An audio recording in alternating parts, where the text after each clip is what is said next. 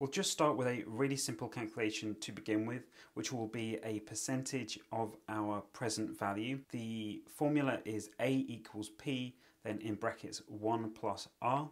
A being the future value, P being the present value or principal, and 1 plus R, R being the interest rate. So that will be the rate of interest that we will be adding to our present value. In this case, we're going to use 5%. So to calculate that as a decimal, we will take 5 and divide that by 100 to get 0.05. So we calculate what's in the brackets first. So we do 1 plus 0.05 to give us 1.05. And then we simply times that by 100.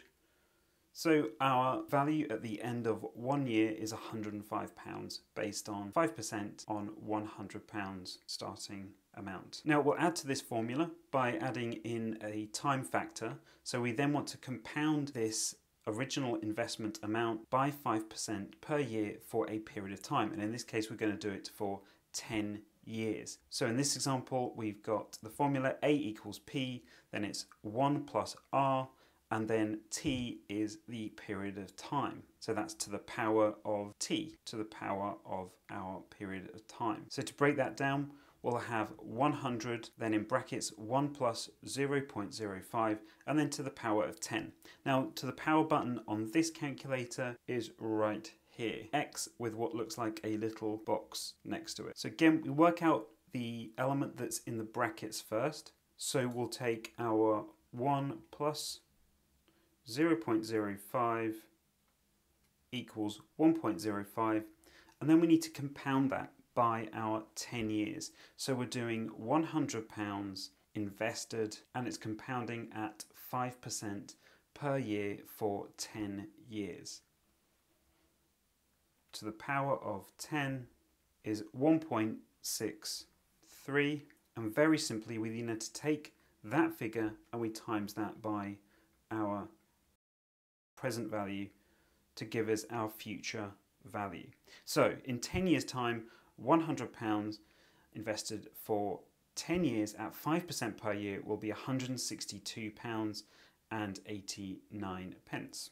In the next example, we're going to change it so that the interest is applied every single month. So still 5% per year, but the interest will be added on a monthly basis. And you'll see the impact that that has, because of course, we're not compounding it at the end of the year, we're compounding it each month across the whole year. So the formula for this is A equals P, then it's 1 plus, and then R over N, which is our number of times compounded per year, and that's to the power of NT. So that's N, which is number of times compounded per year, and then times T, which is our number of years, our time factor. So again, first of all, we'll work out what's in the brackets first. First of all, we'll take the number of times compounded per year and times that by our number of years. So we know we've got 12 periods, 12 months in 1 year, and we've got this for 10 years. So we'll do 12 times 10, and that will get us 120. We'll then calculate what is in the brackets. So that will be 0.05 divided by 12, and then we'll plus the 1, and we can then, to the power of 120, is 1.647. We can then times that by our original sum, and we'd get £164.70. In this next example, we'll keep it really simple. We've got £100 starting deposit, and then we're going to invest £100 per year, be doing that for 10 years, and again, we've got a 5% growth rate. So the formula for that is A equals P, and then 1 plus R, and then T is obviously our period of time, so that'd be 10 years. And then we add a second part to this formula, which is 1 plus R, then T minus 1 over R. So we just need to work this out in stages. So we'll do the right hand side first. So we'll do what's in the brackets. So that's 1 plus R. So that's 1 plus 0.05, our 5% equals 1.05. And we actually compound that by 10 years minus our 1, and then divide that by our interest rate again, 0.05. Then we need to do the second part of this equation, add and then we can put this into brackets. 1 plus 0.05, close brackets, to the power of 10 years,